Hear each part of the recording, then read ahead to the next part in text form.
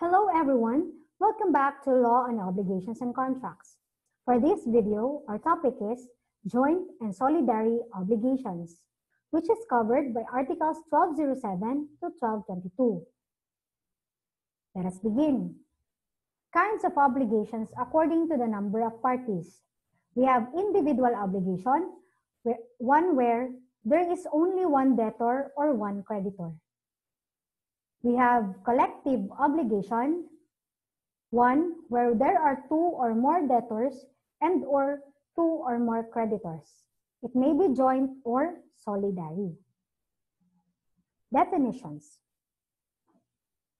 Joint obligation is one where the whole obligation is to be paid or fulfilled proportionately by the different debtors and or is to be demanded proportionately by the different creditors. Take note here of the word proportionately. Later, we will learn what joint obligation is. Solidary obligation is one where each one of the debtors is bound to render and or each one of the creditors has a right to demand from any of the debtors entire compliance of the prestation. So take note here the word entire compliance of the prestation. So let me give you an example of a joint obligation. So for example, A, B, and C borrowed 9,000 from D. In a joint obligation, A, B, and C have share in the 9,000 pesos liability. So since the law says that here the obligation shall be in proportion to the share of each debtor. So, meaning to say, since the money is the money borrowed by A, B, and C is 9,000 pesos, then A has a debt of 3,000, B has a debt of 3,000, and C has a debt of 3,000 to D. So, for a total of 9,000 pesos. So, therefore, D can collect from A 3,000 pesos only, D can collect from B 3,000 pesos only, and C can collect from D can collect from C 3,000 pesos only. Because here the obligation is a joint obligation, meaning they have a separate obligation. Although they have contracted the obligation at the same time. Now, let's go to solidary obligation. So, solidary debtors A, B, and C borrowed 9,000 from D. So, how the solidary obligation applies? Here, A, B, and C, they are solidarily liable for 9,000 pesos. Meaning to say, A is entirely liable for the 9,000 pesos, B is entirely liable for 9,000 pesos, and C is entirely liable for 9,000 pesos. Meaning, hindi siya hinati-hati kasi the obligation is solidary. Sometimes, I call this one for all for one. Kung ano yung utang ni A, yun din yung utang ni B. At yun din ang utang ni C. So, meaning to say, D can demand collection from either of the solidary debtors. So, D can go to A and collect the entire 9,000 or pwedeng si D pumunta siya kay B to collect the 9,000 or si D pupunta siya kay C to collect the 9,000 pesos. So, that is solidary obligation.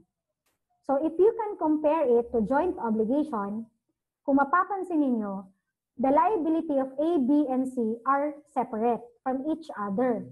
D cannot go to A and collect 9,000 pesos kasi the liability is separate. So, ang pwede lang i-collect ni D kay A is 3,000 pesos because the obligation is joint.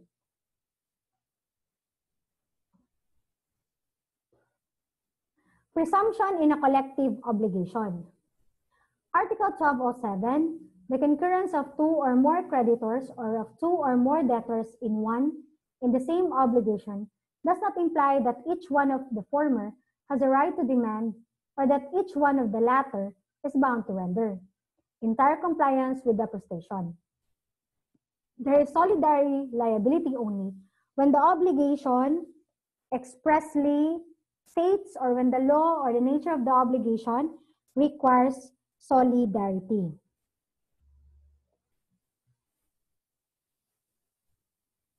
So if there is a collective obligation, the law presumes that the obligation is joint. No? If there is no express stipulation that the obligation is solidary, then there is a presumption that in a collective obligation, the obligation is merely joint.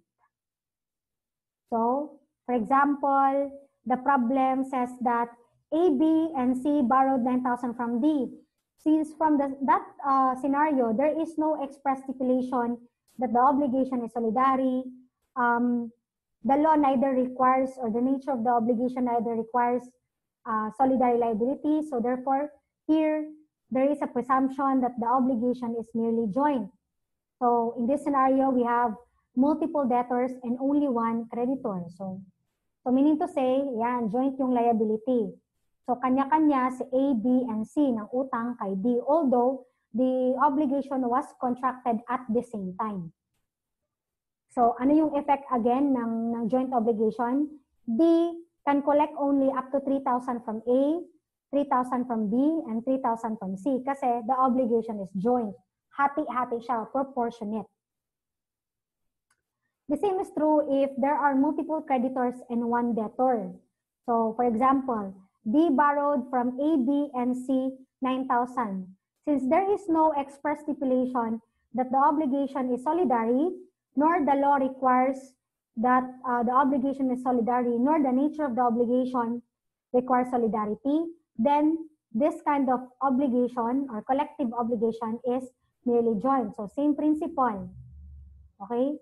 Meaning, since these are creditors, A cannot collect from the entire 9,000 pesos. Kasi yung right niya lang sa 9,000 is only up to 3,000 pesos. So A can only collect 3,000 from D. The same is true with B.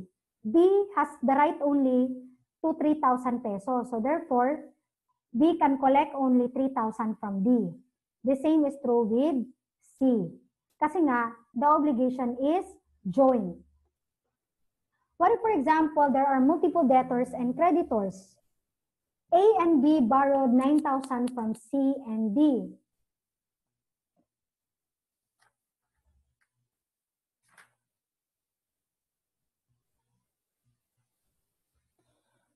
So the presumption here still applies. There are two debts and two credits. Each creditor can demand only 4,500 from either debtor.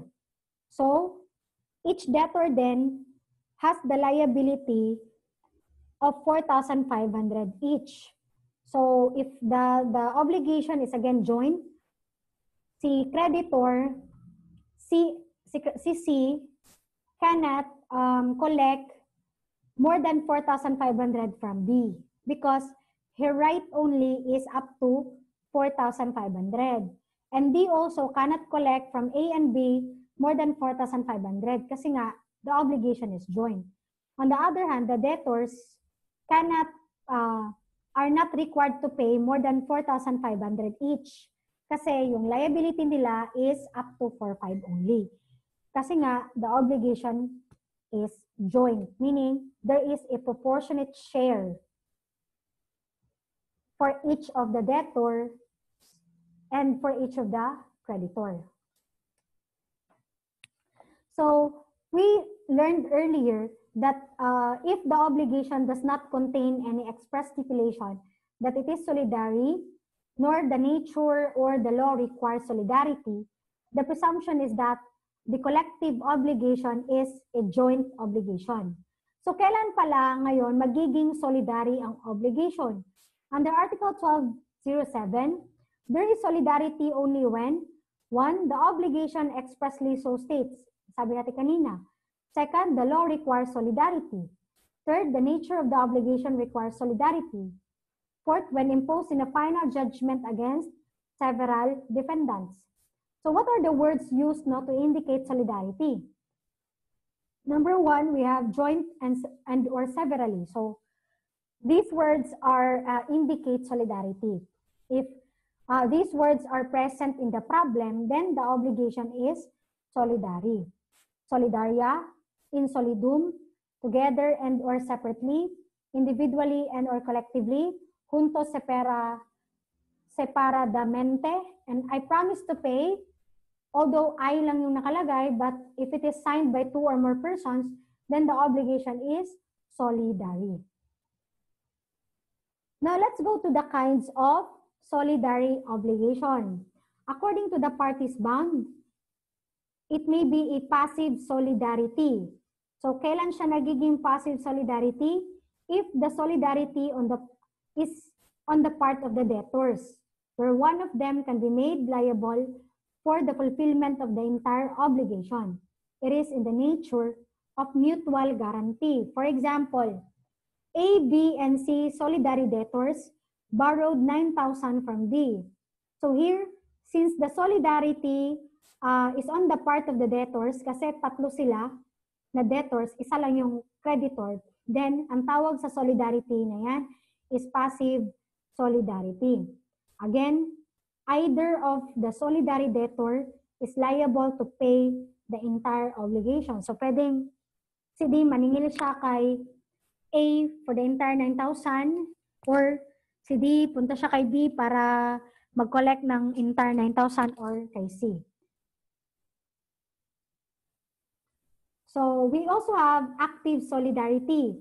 Active solidarity exists if solidarity is on the part of the creditor, where any one of them can demand the fulfillment of the entire obligation. So for example, D borrowed 9,000 from solidary creditors A, B, and C. Let us say, for example, A, B, and C here are creditors, solidary creditors. So if that is the case, if there are several creditors and only one debtor, the solidarity is active. So, meaning to say, any one of the solidary creditor can demand the fulfillment of the entire obligation. So, pwedeng si A, mag-collect siya kay D for the entire 9,000 pesos. Or pwedeng si D yung mag-collect for the entire 9,000 from D. Kasi nga, either of them can demand the fulfillment of the entire obligation.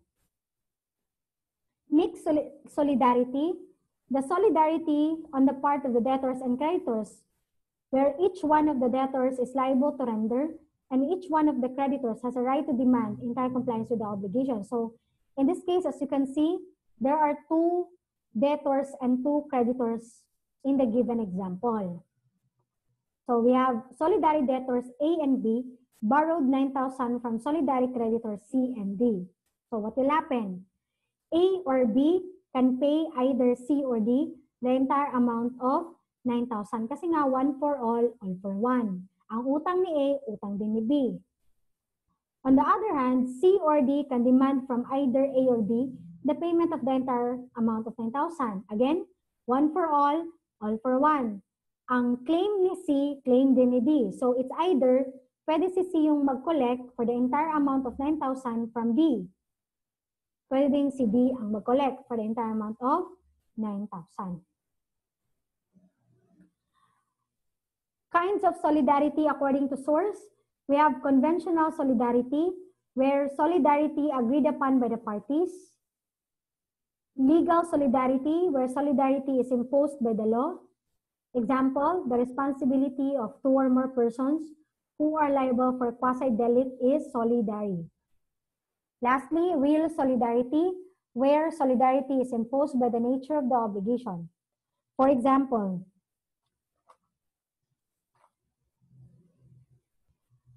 the nature of the obligation of employers under the former Workmen's Compensation Law to pay indemnity or compensation for death or injury caused to their employees while in the performance of their assigned duty was held solidary, although the law is silent at this point.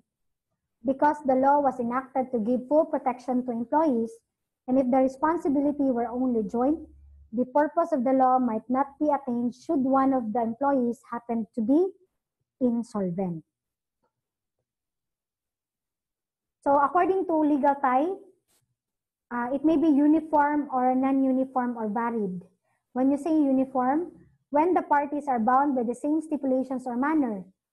When you say non-uniform or varied, when the parties are not subject to the same stipulations or manner. But take note here that the rule in solidarity is not affected by diverse stipulations in the obligation. So, for example, A, B, and C solidary debtors borrowed 9,000 from D. So, if we base on the kind of solidarity as to the person liable or as to the, ano yun, parties bound pala, parties bound. So this is a passive solidarity because there are two or more solidary debtors and only one creditor. So for example, kasama sa agreement nila na si A, yung payment niya is by installment at the rate of 1,000 per month starting in July. Si B, yung utang niya is babayaran niya sa September na. Si C, babayaran niya sa December. So meaning to say, the obligation is not uniform. So it is non-uniform or varied because the parties are bound, are not subject to the same stipulation or manner of performing their respective obligation. So what will happen? In July, A can demand, D pala, D can demand only 1,000 from A. D can also make a demand from B and C for the 1,000 share corresponding to A kasi nga solidary. But D cannot recover yet the shares of B and C kasi nga kay B is sa September pa mag-due, kay C is sa December pa mag-due.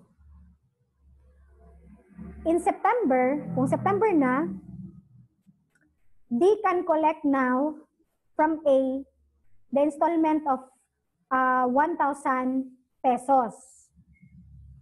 And since the obligation of A, B, and C is solidary, then D can collect the obligation of A from B or C. At the same time, since it is September already, then D can demand now the payment from B. Kasi September na. But only to the share of B, which is 3,000 pesos.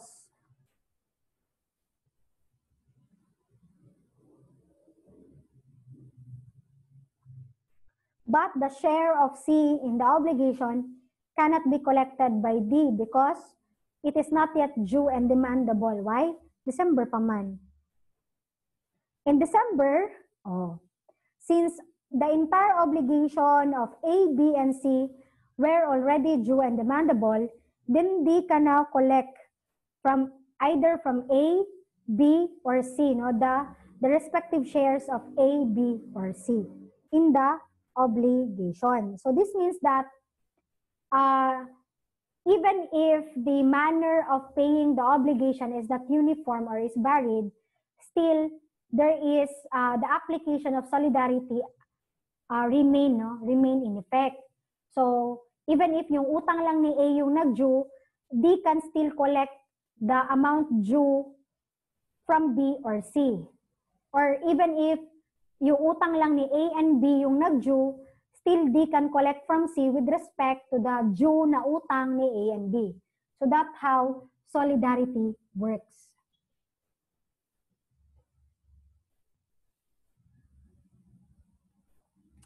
Take note that solidarity is not presumed. Why? Because solidary obligations are burdensome. For they create unusual rights and liabilities. Solidarity between debtors increases their responsibility, while solidarity between creditors increases the right of each creditor. The law tends to favor the debtors in presuming that they are bound jointly and not solidarily. So let's talk about acts of a solidary creditor. So what will happen? Article 12:12, each one of the solidary creditors may do whatever may be useful to the others, but not anything which may be prejudicial to the latter. Di ba we said earlier that in a solidary obligation, the debt of one is the debt of all, or the credit of one is the credit of all. So here, if the creditor has done a useful act, or an act which is beneficial to the other solidary creditor, then the other solidary creditor will be benefit thereby. But if the solidary creditor will do anything which is prejudicial to the other solidary creditors, then what is the effect?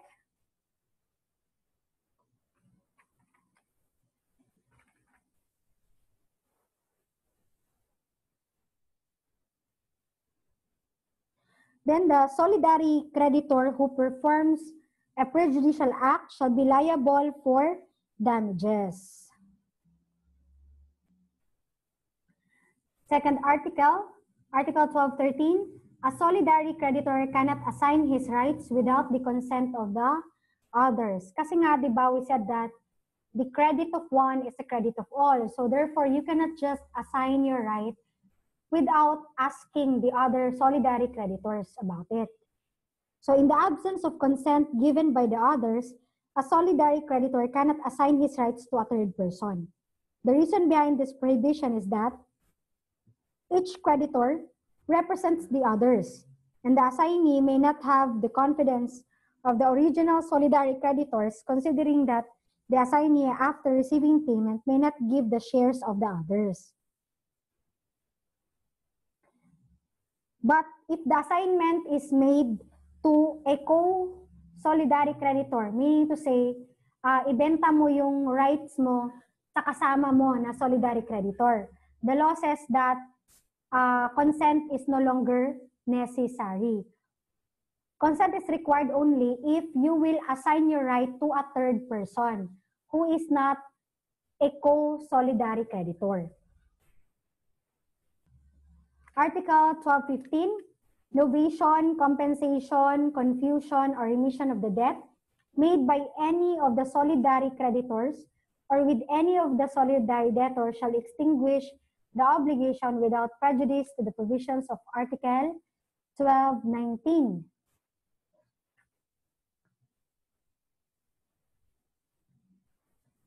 So what are these novation, compensation, confusion, or remission of the debt? Under the Civil Code, these are modes or causes of extinguishing an obligation. When you say extinguishing an obligation, the obligation will no longer exist. So mawala na yung obligation. So what will happen if a solidary creditor will novate, compensate, or confuse or remit the debt?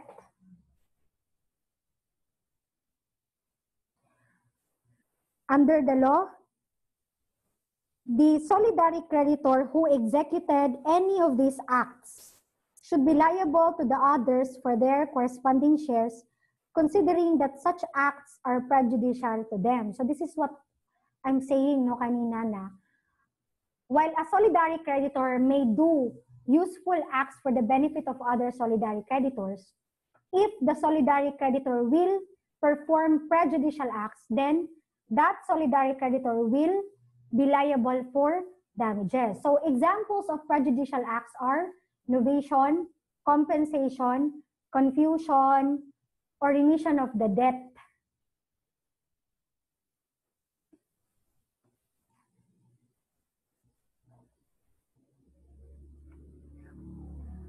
So what about enjoined obligation? What is the effect if there is novation, compensation, confusion, or remission of the debt in a joint obligation? Under the law, in a joint obligation, novation, compensation, confusion, remission, prescription, and any other causes of extinguishing an obligation does not extinguish or modify the obligation except with respect to the creditor or debtor affected without extending its operation to any other part of the debt or of the credit. Why? Because in a joint obligation, the obligation of each creditor is separate from the obligation of the other the other joint debtor. So meaning to say, kanya-kanya yung kanilang liability. So kung for example, yung isang joint debtor, he will condone his share, then it will not affect the share of the other joint debtors.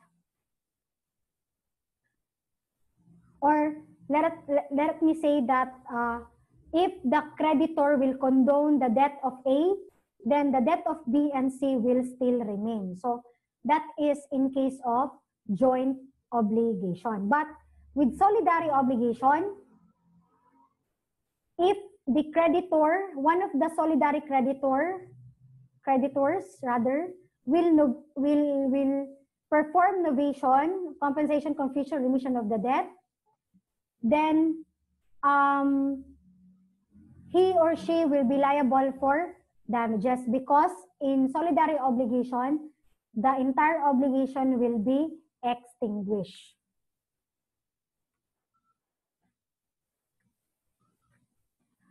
(12)16, the creditor may proceed against any one of the solidary debtors or some or all of them simultaneously.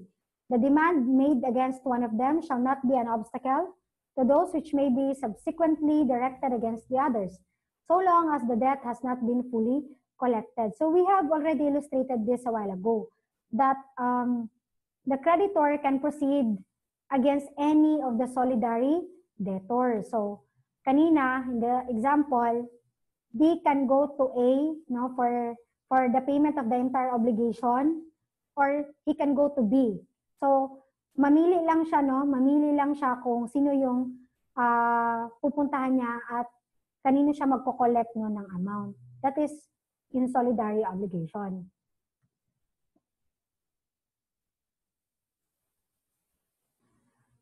Article 1219, the remission made by the creditor of the share which affects one of the solidary debtors does not release the latter from his responsibility towards the co-debtors. In case the debt had been totally paid by any one of them before the remission was effected. So, in relation to Article 1215, for example,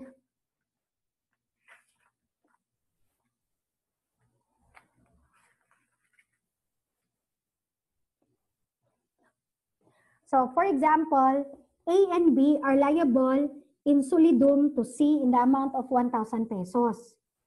C remitted A's share, meaning C said that hindi ka na liable for your share. So, again, magkano yung amount? 1,000 pesos. So, meaning to say, yung share ni A sa 1,000 is 500, di ba? So, sabi ni C, hindi ka na liable for 500 pesos. Subsequent payment by B of 1,000 to C will not entitle him to reimbursement from A since the remission extinguished the obligation with respect to a share. However, B can demand the return of 500 from C under the principle of solutio indebiti.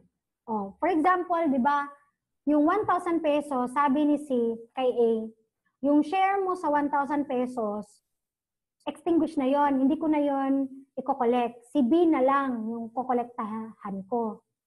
Pero ang nangyari, after ng condonation or remission, si B nagbayad siya ng entire 1,000 kay C. So, ano yung remedy ngayon ni B? B cannot go to A kasi condone na yung kanyang liability. What B should do is to go against C and demand the return of the 500 pesos. At ang ground mo in demanding the return is the principle of solutio indebiti or payment by mistake. However, if the payment made by B was made before the remission, A is still liable to B because the remission is without effect, the obligation having been extinguished already by the payment. So, ang nangyari is, di ba si A and B may utang sila na 1,000 kay C. Solidary yung kanilang liability. Ngayon, si B, binayaran niya yung entire 1,000 kay C. Pagkatapos niyang bayaran yung 1,000 kay C, sinabihan ni CCA na, hoy A, i-condone ko na yung share mo na 500 pesos. Hindi na ako magko-collect from you. Question, ano ngayon yung right ni B? B can go against A. Bakit? Kasi before na-condone yung utang ni A, nabayaran niya na yung entire obligation. And therefore, it was B who has extinguished the obligation by paying the amount of 1,000 pesos. So therefore, B can go against A to collect the share of A in the obligation. Kasi nga, yung remission or condonation was made after the payment of the 1,000 pesos. Article 1220, the remission of the whole obligation obtained by one of the solidary debtors does not entitle him to reimbursement from his co-debtors. The reason for the above article is that, or the reason for this article is that the debtor who obtains remission pays nothing to the creditor. Remission is essentially gratuitous. It is really a donation. So, observe that the article applies only when the whole obligation is remitted.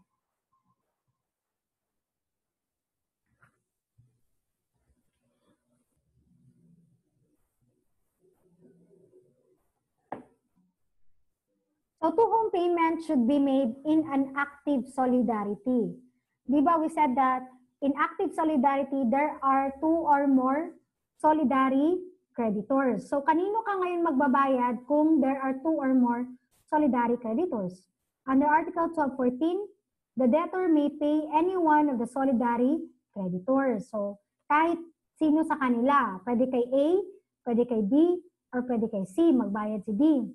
But if any demand, judicial or extrajudicial, has been made by one of them, payment should be made to him. So, di ba, generally sabi natin na pwede si D magbayad siya to any one of the solidary creditors. Meaning to say, pwede niyang bayaran si A for the 9,000 or pwede niyang bayaran si B for the 9,000. Depende sa kanya. Pero, may pero yan, if, for example, si B, siya yung nag-collect, siya yung naningil kay D, hindi pwede na si D magbayad kay A kasi ang naningil is si B. So, he should pay to B because B made the demand, judicial or extrajudicial.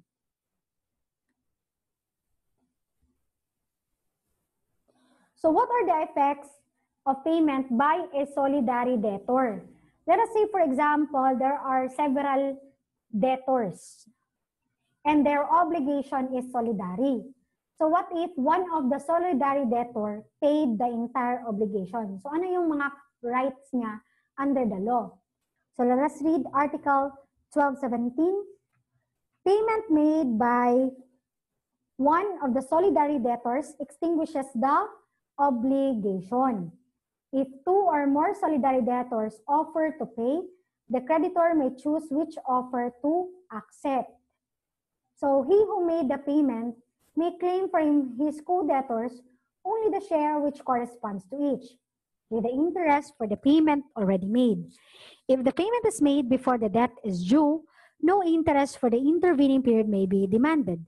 When one of the solidary debtors cannot, because of his insolvency, reimburse his share to the debtor paying the obligation, such share shall be borne by all his co-debtors in proportion to the debt of each. So, let me give you an illustration. A, B, and C are jointly and severally liable to D and E. So here, you can see that this problem involves both active solidarity and passive solidarity because there are 2 or more creditors and 2 or more debtors. So, mixed siya, mixed solidarity. So again, A, B, and C are jointly and severally liable to D and E in the amount of 3,000 due on January 5. If both A and B offer to pay D on January 5, the latter may choose which offer to accept. So, pwedeng piliin ni D si A, pwede din si B. Depende, no? But ang kailangan niya lang i-collect is 3,000 lang. Kasi yan lang naman yung obligation, di ba? So, if A pays the entire amount of 3,000 on January 5, then the entire obligation is extinguished. Bayad na siya. So, dahil si A ngayon ang nagbayad ng entire 3,000, ano ngayon ang kanyang right? So, the payment of A gives him the right to demand reimbursement from B and C. 1,000 each with interest from the date of payment. So dahil si A yung nagbayad sa lahat ng obligation, may right siya na maningil kay B and C sa share nila sa obligation. Pero, kapag binayaran niya yung obligation before January 5, then A is not entitled to reimbursement nor to the interest for any payment. Hintayin niya muna na mag-January 5 bago siya mag-ask for reimbursement. What if, for example, pag-ask niya ng reimbursement kay C, hindi na pala makakabayad si C kasi insolvent na siya. So ano ngayon ang mangyayari? Both A and B shall bear his insolvency in proportion to their share. So paghahatian ngayon ni A and B yung share ni C. So ang mangyayari, 1,500 each si A at saka si B sa obligation. So, di ba, yung payment was made to D. And take note, dalawa sila dito yung creditor. So dahil binayaran, yung entire amount is binayad kay D, ang obligasyon ngayon ni D is to remit or to give the share of E in the credit, which is 1,500 pesos.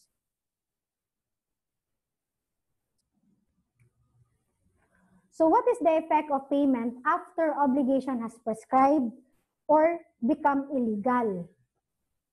Article 1218 states that payment by a solidary debtor shall not entitle him to reimbursement from his co-debtors if such payment is made after the obligation has prescribed or become illegal.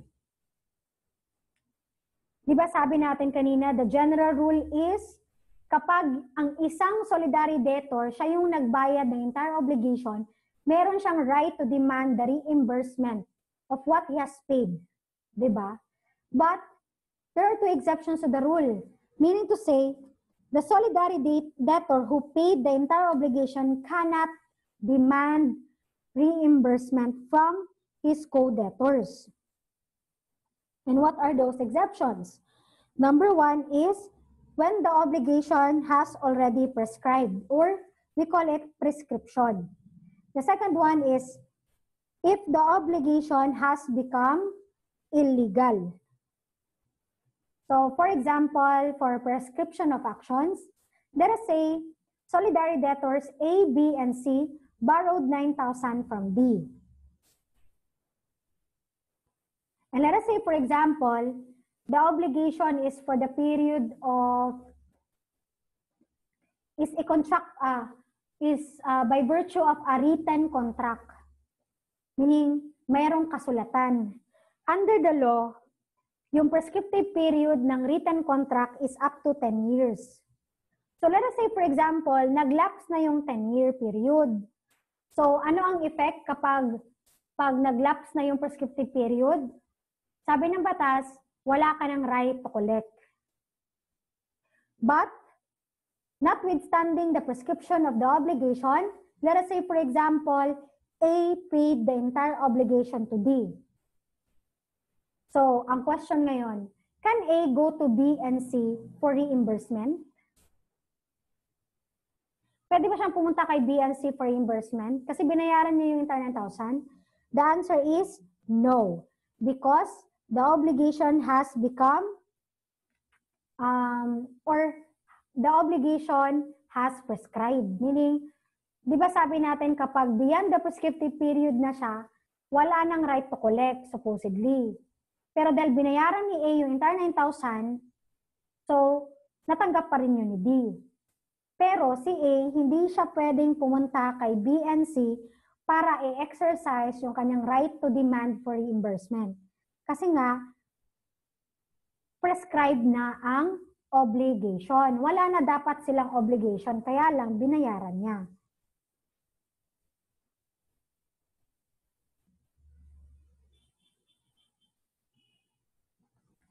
What about when the obligation becomes illegal? So let us say, for example, the Solidary debtors bound themselves to deliver 10 carabaos to the Solidary creditors for slaughter purposes. Later, however, the lawmaking body passed law which prohibits slaughter of carabaos. So, meaning to say, the obligation to deliver has become illegal kasi may batas na nagpo-prohibit na mag-slaughter ng carabao. But what if, for example, si A, let us say si C na lang, si C, dineliver niya talaga yung 10 carabaos to E. Tapos tinanggap naman ni E. Can C go to A and B para mangolekta ng bayad sa kanila as reimbursement? Pwede bang puntahan niya si A at B para hingan sila ng mga carabao din? Ano ang sagot? If C nevertheless delivered the carabaos knowing that the slaughter of carabaos is already prohibited by law, he cannot get any reimbursement from A and B because the payment was made after the obligation had become illegal. So, supposedly, hindi na dapat siya magdi-deliver kasi illegal na yung obligation. Pero, still, nag-deliver pa rin siya. So, kasalanan niya na yun. Kasi, bakit niya dineliver? Alam niya naman na illegal na ang pag-slaughter ng carabaos. Rules in case the thing has been lost or prestation has become impossible. Article 1221, if the thing has been lost or if the prestation has become impossible, without the fault of the Solidary debtors, the obligation shall be extinguished. If there was fault on the part of any one of them, all shall be responsible to the creditor for the price and the payment of damages and interest, without prejudice to their action against the guilty or negligent debtor. If through a fortuitous event, the thing is lost or the performance has become impossible, after one of the Solidary debtors has incurred in delay, through the judicial or extrajudicial demand upon him by the creditor, the provisions of the preceding paragraph shall apply. So let us illustrate. A, B, and C promised solidarily to deliver to D a particular truck valued at 15,000 pesos. So, Solidary debtors A, B, and C. Tapos, isa lang yung creditor. Yung object ng kanilang obligation is yung truck. Yung value ng truck is 15,000 pesos. What if, for example, the truck was lost without the fault and before delay?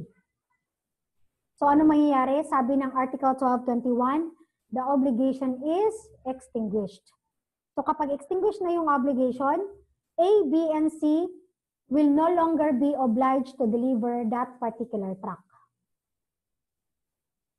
But what if, for example, the loss was due to the fault of one of the Solidary debtor? Let's say A, kasalanan ni A. Ano ang sabi ng Article 1221? All the Solidary debtors are liable for the price of the truck and damages. Why? Because the debt of one is a debt of all. However, that is subject to an action against the guilty Solidary debtor. So, let us say, for example, si A yung nakawala sa truck. So, silang lahat liable. Si A, B, and C ang magbabayad kay D. Pero, later, si B at C, pwede nilang kasuhan si A for the price of the truck and damages. Kasi nga, si A yung may kasalanan. What if the loss is without the fault of either of the solidary debtor but after delay? Kahit na wala silang fault, the same rule applies as if the loss is with fault. Meaning to say, A, B, and C shall be liable to D for the price of the truck and damages, subject of course to an action against the guilty solidary debtor. Now let's go to our final topic for joint and solidary obligation, defenses available to a solidary debtor.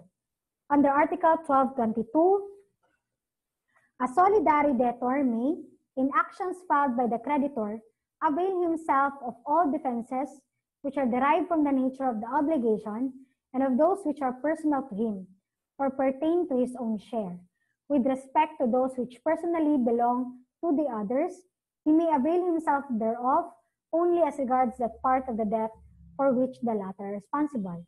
So, defenses derived. So, let us illustrate. First, defenses derived from the nature of the obligation. For example, A and B are solidarily liable to C in the amount of 4,000 pesos. The entire debt of A and B was paid by a third person, let's say D. In an action by C against A, the latter can raise the defense of payment by virtue of which the obligation was extinguished. Kasi binayaran ng third person yung utang, then A can raise the defense na bayad na yung utang. So, C, you can no longer collect from A. So, if the defense is derived from the nature of the obligation, then that defense is a complete defense. Other examples of defenses derived from the nature of the obligation are fraud, prescription, remission, illegality or absence of consideration, res judicata, and non-performance of a suspensive condition. What if the defense is personal to or which pertain to share of debtor sued? For example, A and B are solidarily liable to C in the amount of 4,000. In an action by C against B, B was insane at the time the obligation was contracted. B can put up the defense of insanity with respect to the entire obligation. This defense, however, is personal only to B, and it is a complete defense. So, kapag personal lang siya, yung defense is personal lang only to one debtor, then siya lang yung makaka-raise ng defense. So, si A cannot use the insanity of B as a defense in order to evade payment of A's liability. So, other examples of complete personal defense are incapacity, mistake, violence, minority, etc. Assume now that the portion of the obligation affecting B is subject to a suspensive condition, which has not yet happened. In this case, the non-fulfillment of the condition is a partial defense as it can set up by B only with respect to his share. Defenses personal to other solidary debtors. So in the same example I have given you, A and B are solidarily liable to C in the amount of 4,000. B was insane at the time the obligation was contracted. Since the defense is personal only to B, then that defense of insanity is not available to A as to release him from his liability for share in the obligation. In other words, A may avail himself thereof only as regards that part of the debt for which B is liable. Hence, having only a partial defense, A is still liable for 2,000, his share in the obligation. So that concludes our discussion for joint and solidary obligation. So let's see each other again for the next kind of obligation. Goodbye.